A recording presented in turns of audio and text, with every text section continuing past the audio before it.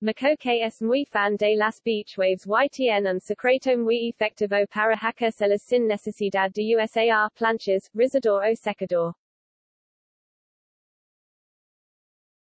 Volumen y cuerpo a la melena, Makoke ha compartido su truco para hacerse unas ondas surferas muy sutiles y rejuvenecedoras perfectas para salvarnos la vida en cualquier ocasión.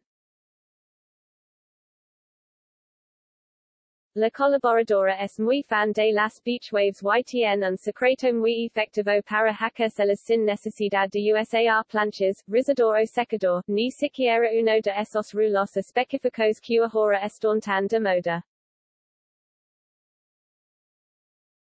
Makoke se hace el peinado de moda de cada verano, las ondas surferas, haciéndose dos manitas, sin más. Cuando el pelo está húmedo, te haces dos tirabuzones, te coges dos caquitos y al soltarlo queda ondulado. Es un truco muy efectivo, ha explicado en Instagram a sus seguidores mientras se maquillaba para ir a viva la vida. Es clave de seca el pelo hasta que esté únicamente húmedo y luego hace estos caquitos que lo ondulan de forma natural. Las ondas de Makoke recuerdan a esas que tanto nos gustan cuando estamos recién llegados de la playa. Además son fáciles de mantener y rejuvenecen un montón. Son perfectas para mujeres de pelo fino que quieren dar más volumen a su melena o simplemente un aspecto más desenfadado sin recurrir a los clásicos ondas muy marcadas de la plancha o el rizador. Además, como el objetivo es conseguir ese punto effortless y relajado requieren muy poco mantenimiento.